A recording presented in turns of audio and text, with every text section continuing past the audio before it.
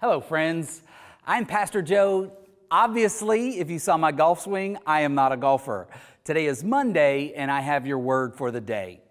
Now, I understand this about golfing. When you hit a ball and it's headed toward another golfer some distance away, it is proper etiquette to yell, "Four!" That gives other golfers the chance to duck and cower or hide or scan the sky for your errant ball. But if you never yell "four," people don't have the chance to get ready. Have you ever wondered why the first disciples followed Jesus the moment he called to them?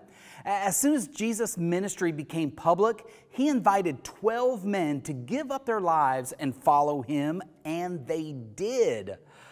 Why did they do it so easily? Well, I think it's because these men had advanced warning to get ready. I believe they had time to think about what a life devoted to God was going to look like. Today we kick off our Word for the Day series in which we will walk through the Gospel of Mark, and today we're looking at John the Baptist from Mark chapter 1, verses 1 through 8. Let's read this passage together. This is the good news about Jesus, the Messiah, the Son of God. It began just as the prophet Isaiah had written.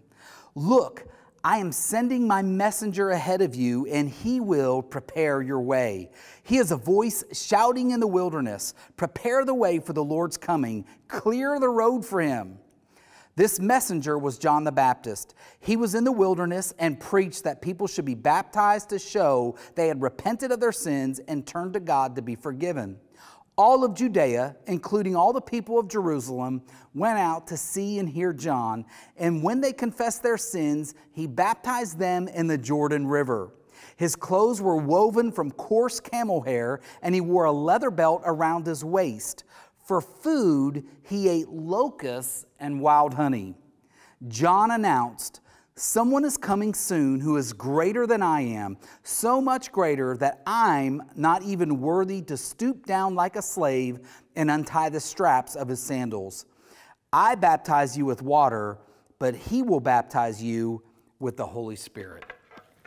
Now, all of Judea, all of Jerusalem had gone out to see and hear John the Baptist. And if they confessed their sins, John baptized them in the Jordan River. Did you hear what John the Baptist's message was all about? He was pointing everybody to Jesus. He said, "Prepare the way, clear the road for him." And when Jesus came around and called the disciples, they went with him. Do you know that our lives are to clear the way for other people to follow Jesus too?